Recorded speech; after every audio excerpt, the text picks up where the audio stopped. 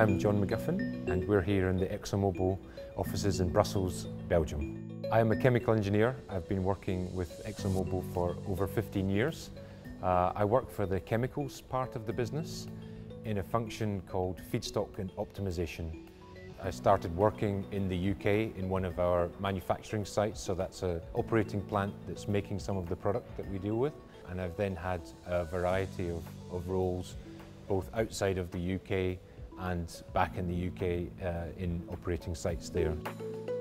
The chemicals industry as a whole, what we're trying to do is develop new products that can improve the energy efficiency of the way that we live our lives and can also bring environmental benefits to society.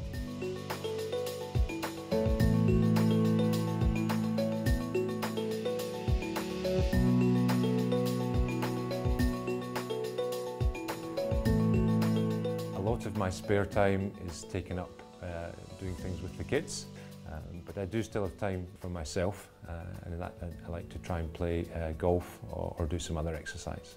It's important to say I also work hard, which is something I choose to do, and so I have to find that balance. But I think it works okay.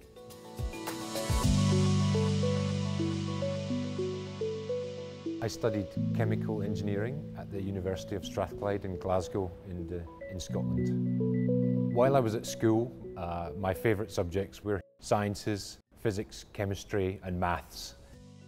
And so when I talked to the teachers that I trusted and when I started to visit universities and talk to friends, it became obvious that a subject choice of engineering would be the right one for me.